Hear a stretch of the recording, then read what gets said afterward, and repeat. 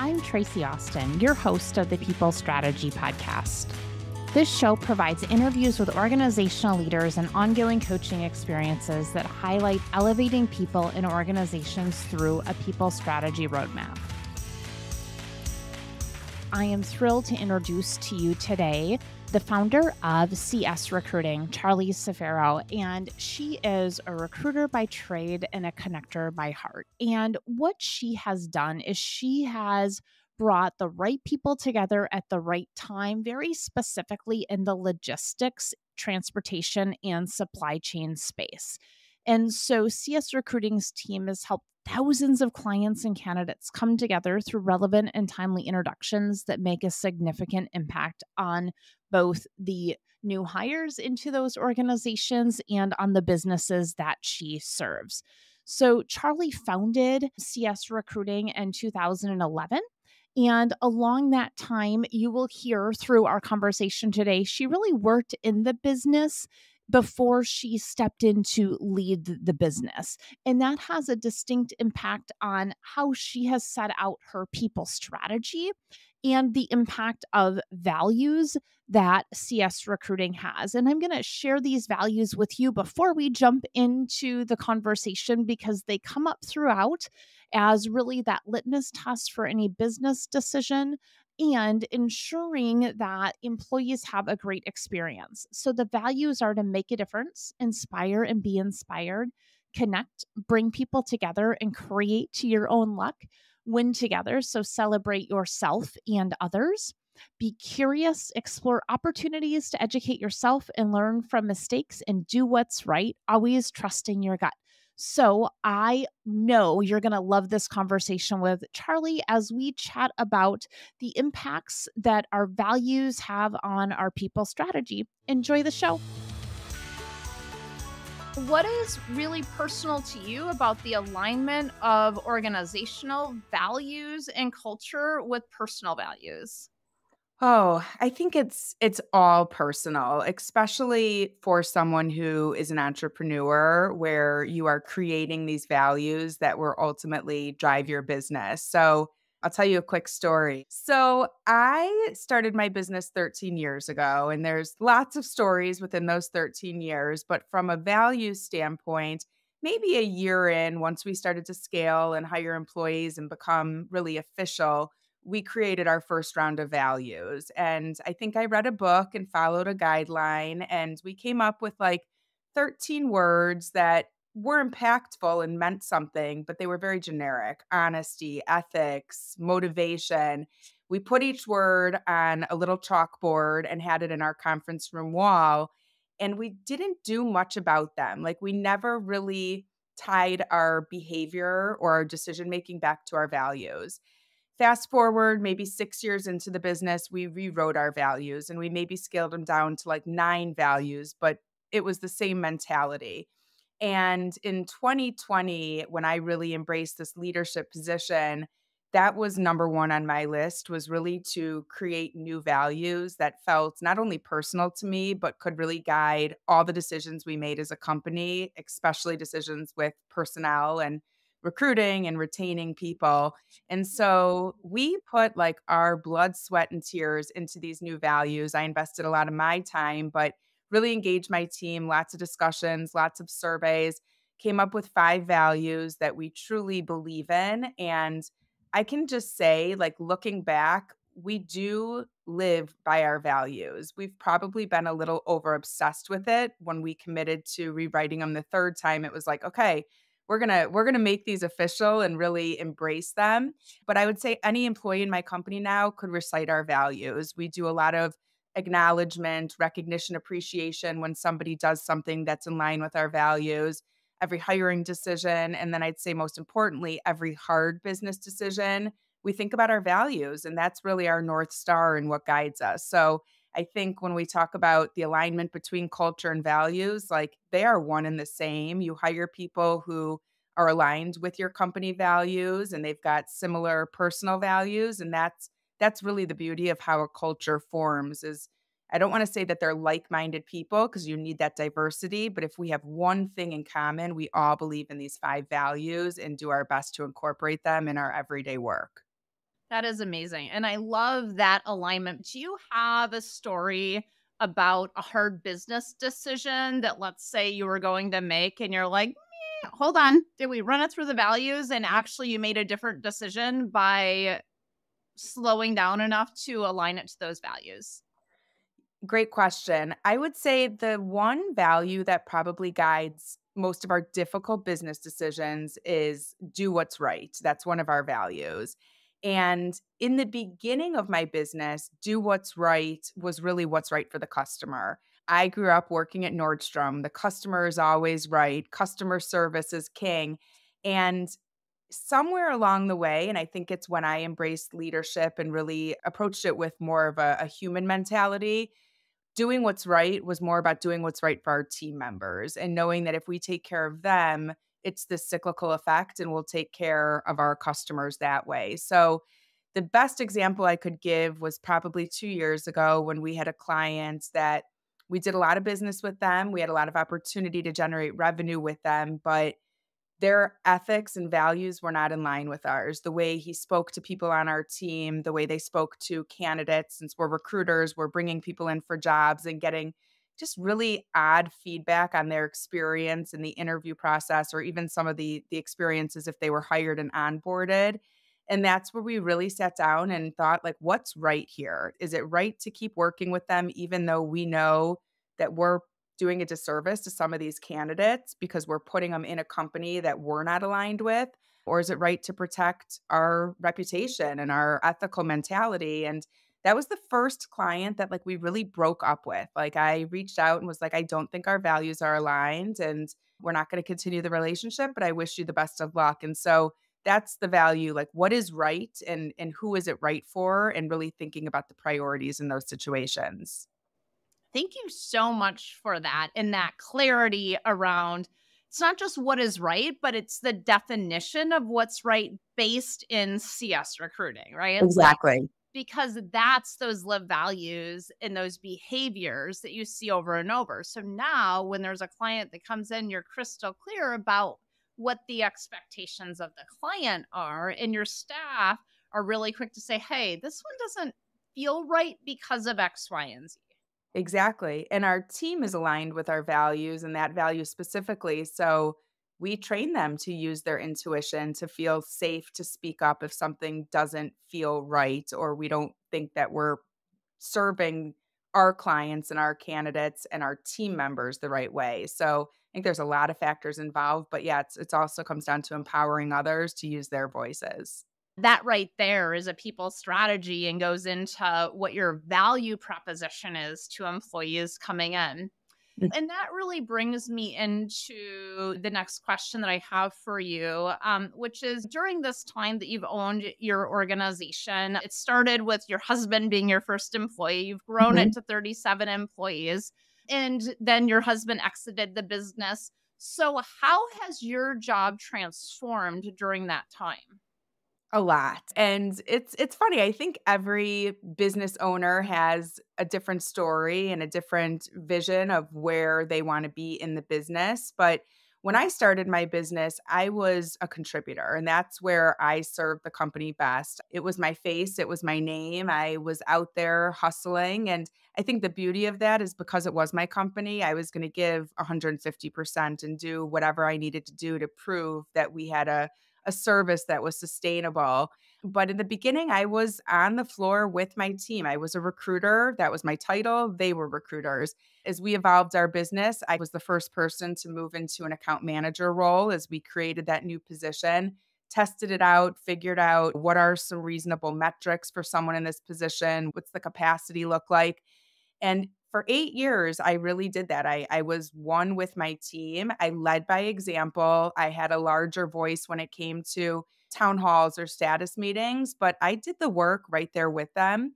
And then in 2020 is when I really embraced a leadership position. And I will say, I'm still working on it. I mean, it's really hard when you care to get out of the business. And it's that whole notion of like, I want to work on the business instead of in the business. So much easier said than done. So, very grateful I have a team that supports me. I have a team that's very honest with me and they can look me in the eye and say like, "You are getting in our way now. So go help yourself and don't come to this meeting anymore or don't be involved in conversations on this topic." But it's something I struggle with, but I struggle not because of control. I struggle because I care. It's like you send me an email and I will respond and I will respond with all my heart because I'm on the email and I value that you want my opinion. So it's something that I'm just constantly trying to find that balance and figure out like what is the real role of a founder once they're the CEO as well. Yeah, because that's a huge transition, right? And it's a personal and professional transformation. What impact did that have on the business as a whole?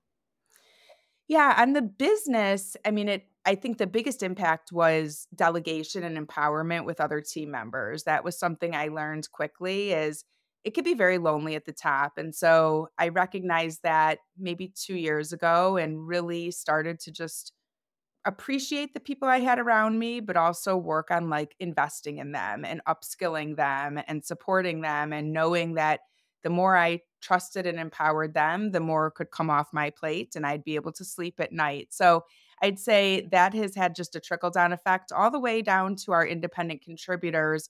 We've had this theme in the last year of just empowerment and really be accountable for your actions, but creating a safe space where you can speak up, creating a safe space where we give and receive feedback and we expect that.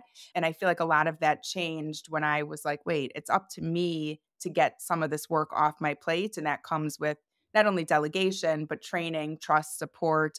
And it goes all the way down. So everyone in the organization feels it. What impact did that have on you personally and professionally?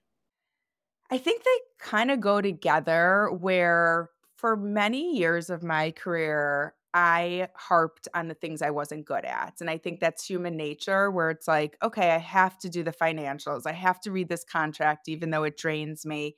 And as I started to elevate my role, I really embraced this idea of like knowing my strengths and knowing I don't wanna call them weaknesses, but knowing the areas where it's very clear somebody else can do it much better than me and embracing that. And so one of the things I've learned is like I'm an introvert. I like working by myself. That's where I get energy and creativity and ideas. I've also learned that I'm a leader, but I'm not a great manager. And so staying in my lane, making space for me to be creative, for me to create ideas, content, strategies, execution tactics. I've learned that I'm someone who's always been in the trenches, but when I actually come up for air, I do my best work if I'm really working on the things that motivate me and fill my cup versus empty my cup. So I think it's been a work in progress, but it was almost like a light bulb went off where I was like, wait, not that I don't have to do things I don't like, but if I have people on my team that enjoy that work, they have a stronger skill set or background, that's like the perfect opportunity to delegate and it helps them and it helps me. Oh my gosh, that's so good. And, it's also looking at that and saying, hey, like, how would I rate myself on that? If it's less than an 8, find somebody who's a 9 or a 10. Exactly. And really paying attention to like your energy levels. Like Yeah. I know that, yesterday I actually had a leadership meeting and it was a 6-hour Zoom meeting.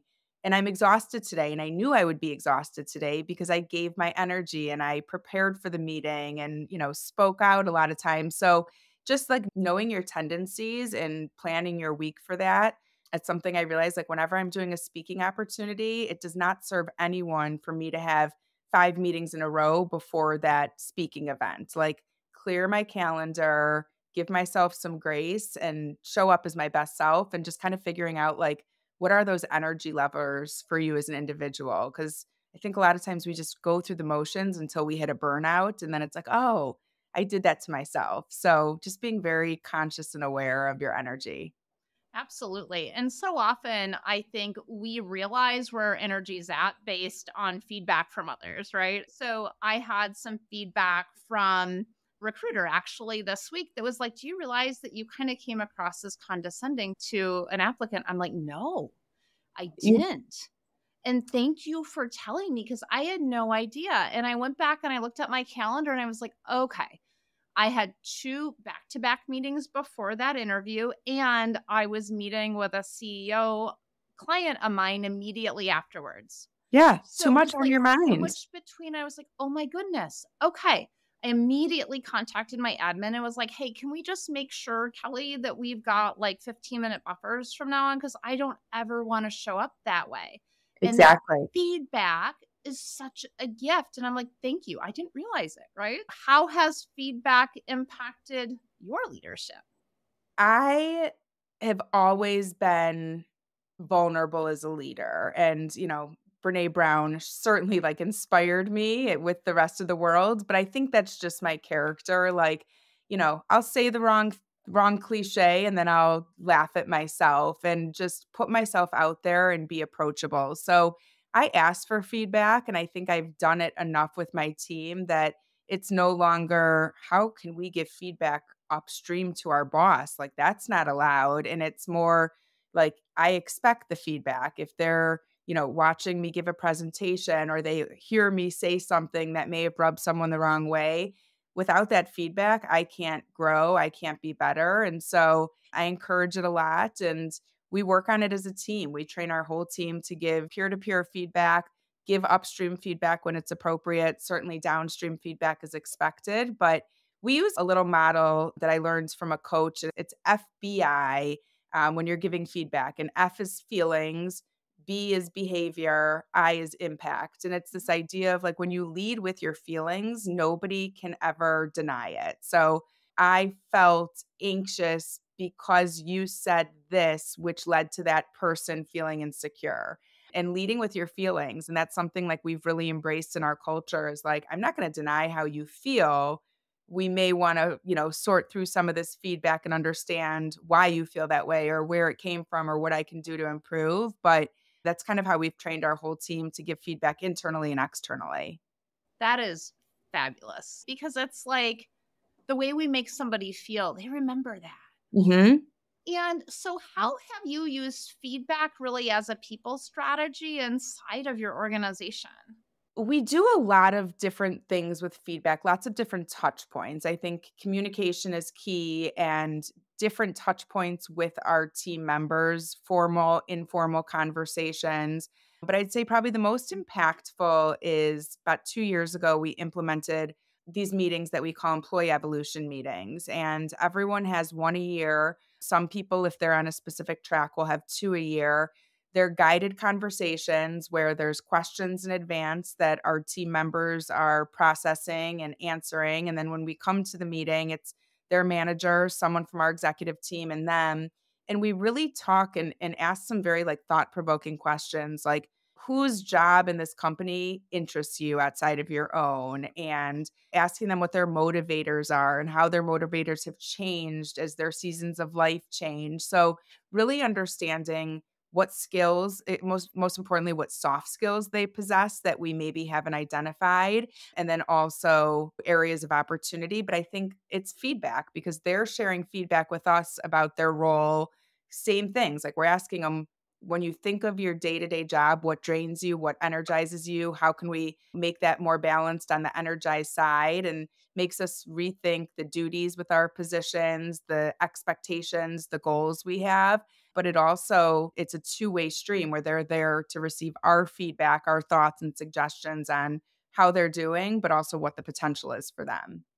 It's like enrolling them in the outcomes, but also really listening into what you need so you can E create that talent strategy with them as to where they're going. Exactly, and I think a lot of organizations, us included, we used to do it once a year during an annual review and just, like, blocking off this time and having 1 hour dedicated to just talk about your evolution, your future.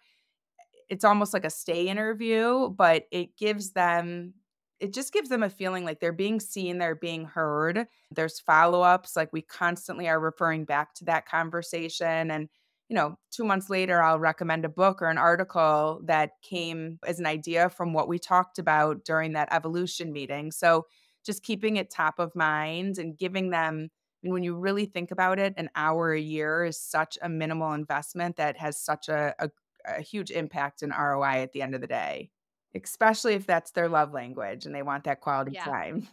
I love the 5 languages of appreciation. Love languages at Yes. home, languages of appreciation Appreciation. at work. Exactly. We're really big on that too, and that's another thing, just knowing I am very aware of mine, and I'm very aware of the people I work closely with, so I can lean into that, and, I'm not gonna send them a gift if they just want to be heard or they just want a coffee chat and to catch up. So, knowing that about team members, another very easy tactical thing you can do that can make a big difference in the relationship. Yeah, absolutely. And so when we were chatting previously, you mentioned structures that were put in place during COVID meant to support staff that actually had the opposite effect of that. Mhm. And I think so often we do things thinking it's a positive and realize that it's a negative through feedback or through results. Do you want to share a little bit about that?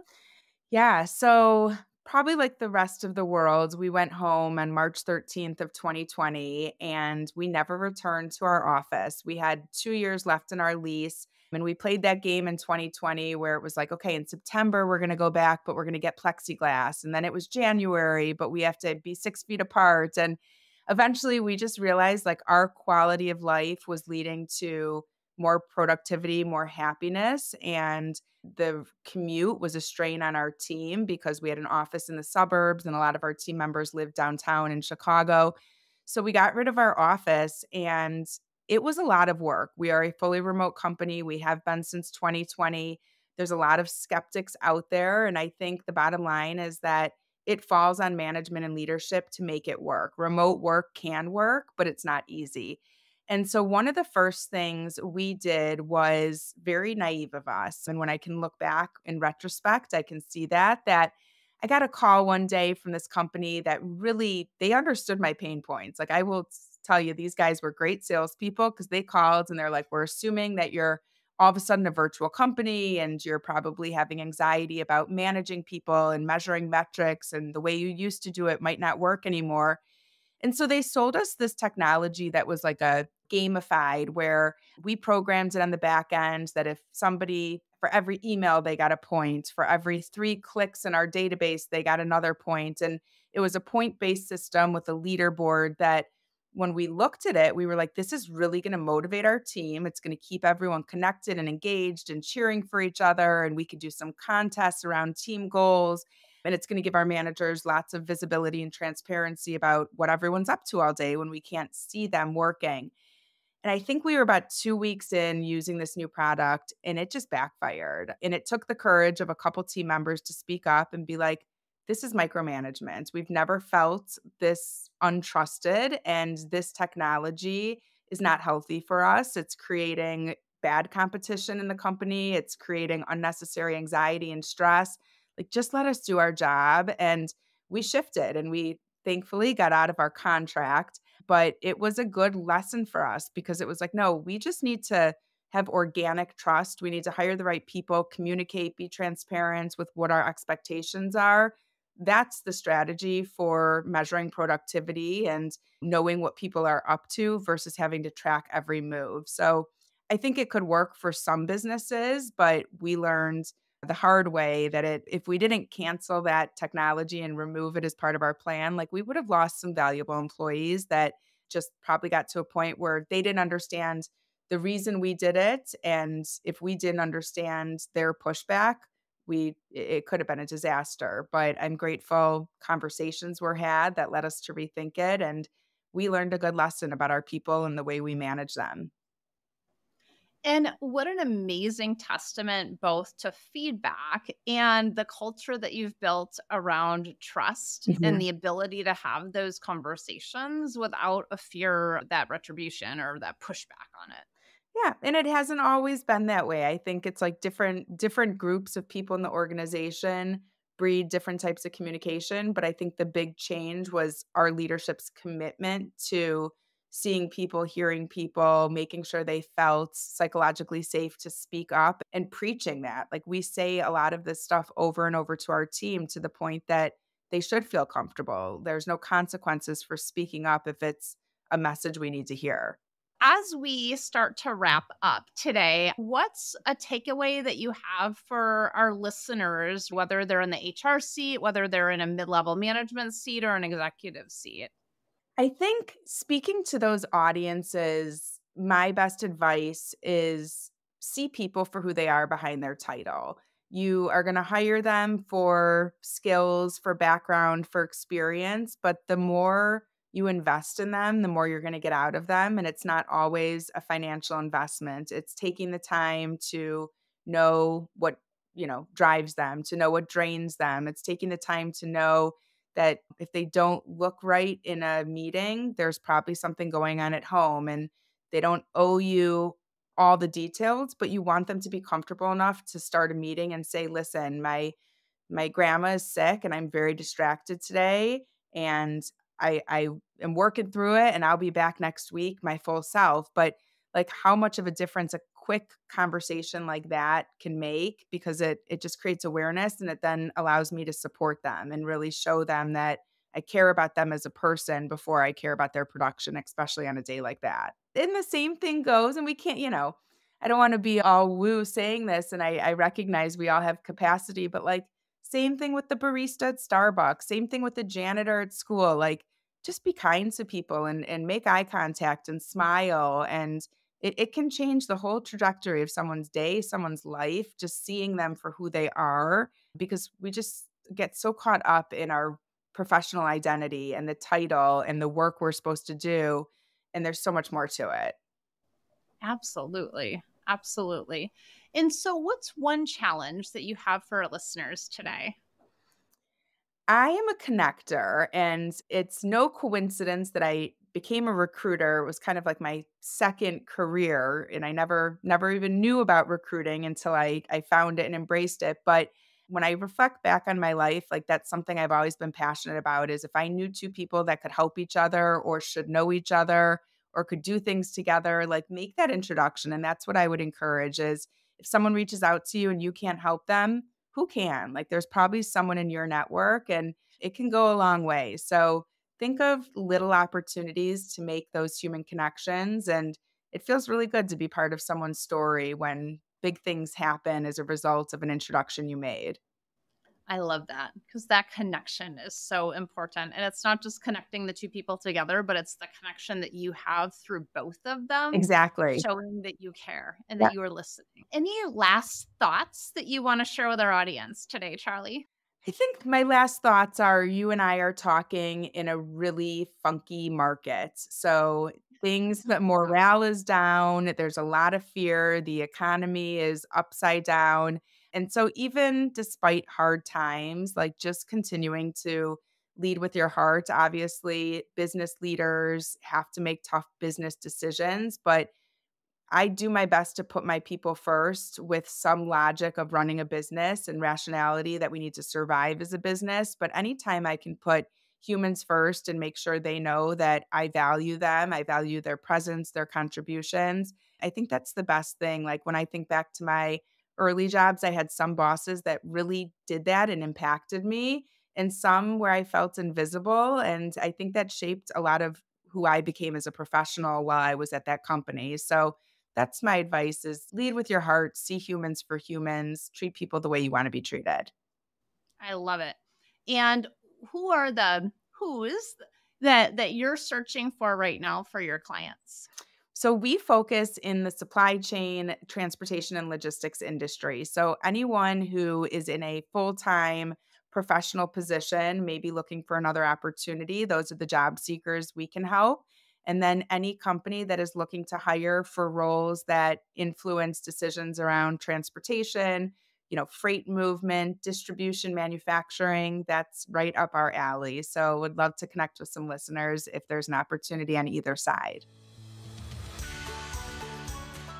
Wow, that was an amazing conversation with Charlie, and I am thrilled to highlight some of the key points that jumped out to me that really create the people strategy inside of CS recruiting and what has them be so successful in what they do for their clients and ensuring that they're creating that amazing space for their staff to thrive. And so that first thing that came out to me is that distinction between being a great leader and a great manager. One of the things that Charlie said is, look, I'm a great leader, but I'm not a great manager. And so part of that people strategy that she talked about is knowing what my strengths are means that I'm going to align my team so that they're playing to their strengths and I am also playing to my strengths. And when we look at the people strategies that we create and as we set people strategies, as we partner with organizations, one of the key things that we're looking at is where are the individual strengths? And how do we turn up those individual strengths by having the right people on the team that complement each other to execute that key business strategy? And so, with Charlie having the self awareness of she's a great leader and not a great manager, it allows her to turn up the strengths of someone else by relinquishing that control over the management piece so she can truly lead and be in that key area that she does best. The second point that really stuck out to me as a phenomenal people strategy is how Charlie utilizes feedback in the organization, specifically using FBI, feelings, behaviors, and impact. And so when we look at the feedback that we are giving to others and when we're requesting feedback from others, really looking at this idea of FBI. And I love this. This is something I hadn't heard before. So, what are the feelings and the behaviors and the impact of that interaction with that other person so that we can give feedback that is impactful and drives us to where we're going? But also, when we're receiving it, we can really step in and go, okay, I get how that made you feel. I get the behavior and the impact that that specifically had. And that's a key people strategy in the fact that it builds trust. And we know that the more that we trust in the others that we work with, the stronger that engagement is going to be and the stronger that relationship is going to be. And then the final point that I want to make from Charlie's conversation is when we specifically look at what's going on behind the scenes. So, one of the things that Charlie stated later in our conversation was taking the time to know what is going on behind the scenes. And so, as leaders, when we are working with organizations and through organizations, so often we just see what happens in the behaviors and the outcomes, and that's fantastic. However, it's what's happening behind the scenes that is creating those behaviors and those outcomes. Because a key piece of the people strategy is really taking the time to understand what employees are feeling, what they are experiencing, and what's happening behind those scenes, because that drives what that engagement is. So, a key people strategy is receiving feedback in a cadence inside of the organization so you as leaders can make the key observations and or changes needed in order to continue to get the business results that you're specifically looking for. So, my three key takeaways from the conversation with Charlie that have an impact on the people strategy are very specifically to know what your key strengths are. So, that distinction between being a great leader versus a great manager, looking at feedback and that model of FBI, feelings, behavior, and impact.